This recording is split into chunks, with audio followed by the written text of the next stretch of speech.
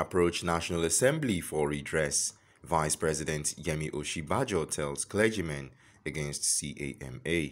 Vice President Yemi Osinbajo has advised clergymen aggrieved by the newly signed Company and Allied Matters Act 2020 to approach the National Assembly for redress. Some clergymen in Nigeria and the Christian Association of Nigeria have vehemently opposed CAMA.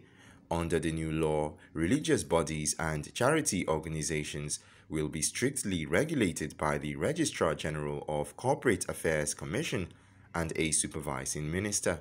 The new law empowers the Commission to suspend the trustees of an association or a religious body and appoint an interim manager or managers to coordinate its affairs where it reasonably believes that there has been any misconduct or mismanagement, or where the affairs of the association are being run fraudulently, or where it is necessary or desirable for the purpose of public interest.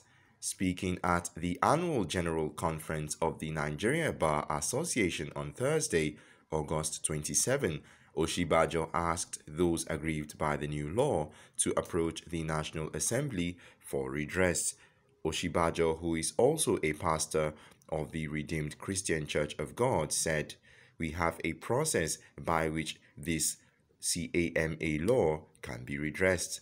Whatever the proposal for amendment may be, whatever the view of the leadership of the church may be regarding the question of how the trustees, whether they are interim trustees or not, can be put into a proposal that will be brought to the National Assembly for consideration for amendment to the law. That is the process which is entirely opened and ought to be pursued. We are in a democracy, and there is a process by which things can be done, and that process is the one where you bring forward amendments to the National Assembly, and they will do whatever is considered useful in this circumstance."